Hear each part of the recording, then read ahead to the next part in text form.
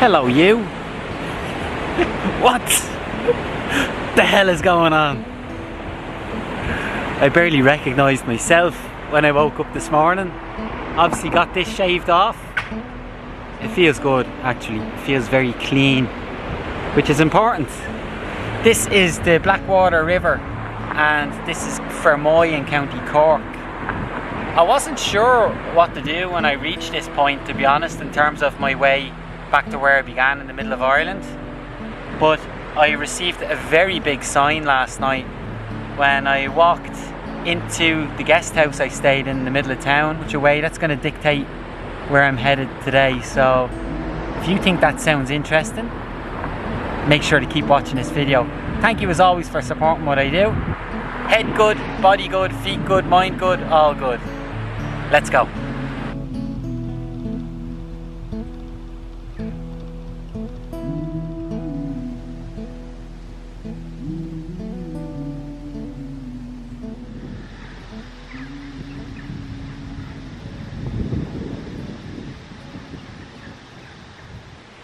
Yesterday I spent most of the day thinking about the route, which way I was going to walk back to where I began in the middle of Ireland. And when I reached Fermoy, I still didn't know what the answer to that question should be. However, I checked into a guest house there. I walked up the stairs, and at the top of the stairs were a couple of really old suitcases. And on one of those suitcases was the name or the initials of somebody that I had been thinking about that day. And her name is Dervla Murphy. And Dervla Murphy lived in Lismore, which was only around about 40 kilometers from where I was looking at that suitcase.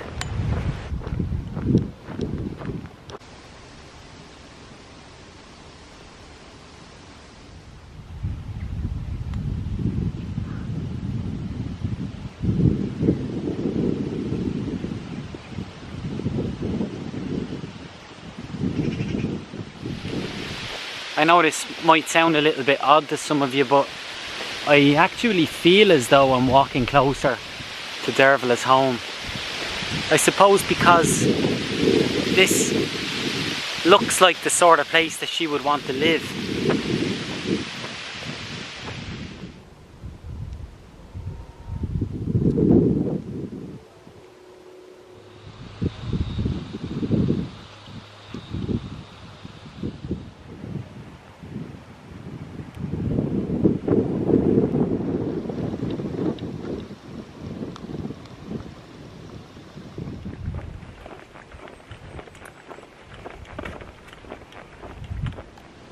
Hello?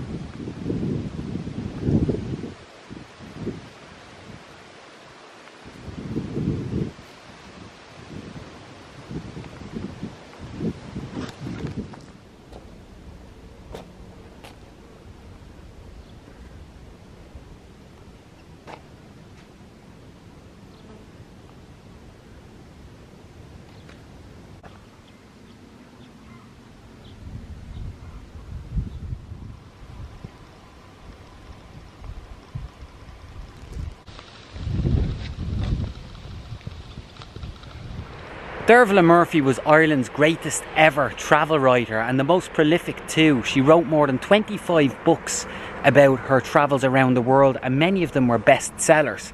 She travelled all over the world, from Peru to Pakistan, from Africa, India, Siberia, Cuba to Israel. Her best-selling book, Full Tilt, was about a bicycle ride in the 1960s from Dunkirk all the way to India.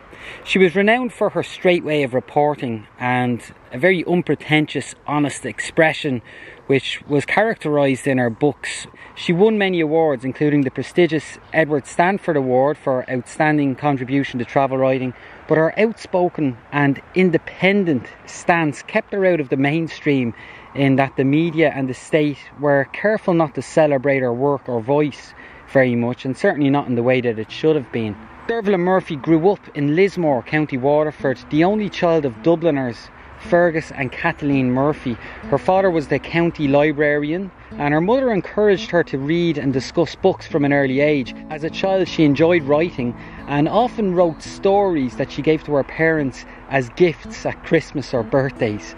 Her education in a convent in Waterford was cut short when she was aged just 14, because she had to go home and look after her mother, who was suffering from rheumatoid arthritis. But she attributed her fearlessness to her mother and parenting, because at the age of 16 in the 1940s, it was her mother who suggested that she cycle through the continent alone, and not many mothers did that, as Dervla once said. In her 20s, she attempted to write novels, but soon found that fiction was not her forte. She then concentrated on travel writing and would go on to write more than 25 books, making her the most prolific travel writer from Ireland. And the books sold. She inspired millions. In her 30s, she had a daughter, Rachel, with the then literary editor of the Irish Times, who was married at the time, and she was resolute about bringing up her daughter Rachel alone.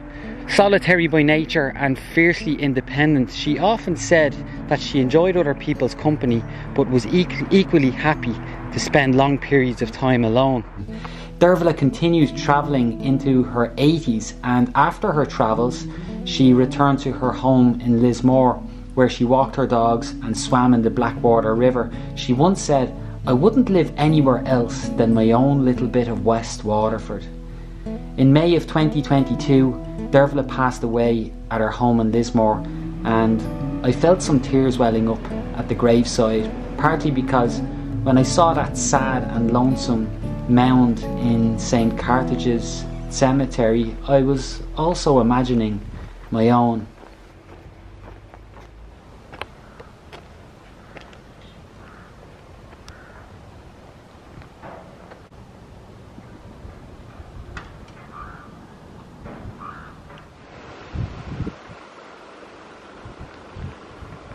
I find it so difficult to look at that graveside, just how bare it is, how neglected, how forgotten it looks. I didn't expect there to be flowers and bouquets all over it, but in some way I did expect there to be some, and it's quite the opposite. It looks like the most bare grave in the entire graveyard.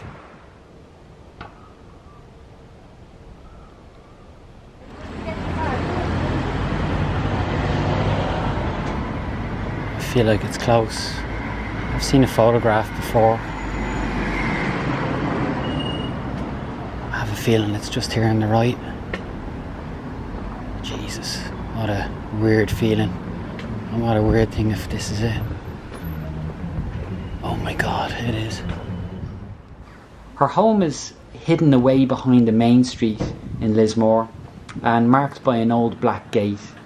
I found it fitting for these gates to be locked because it gives off a lovely illusion that she may still be in there making tea and writing about her most recent adventure.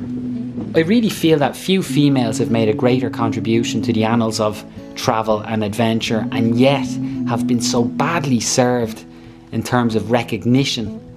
And I do think that there should be a statue here in Lismore, and a plaque at the very least, a commemoration of what was Ireland's greatest ever travel writer, and someone that not only inspired females all over the world to go on adventures, but to inspire people of all kinds all over the world to forge their own path and to essentially live life on their own terms.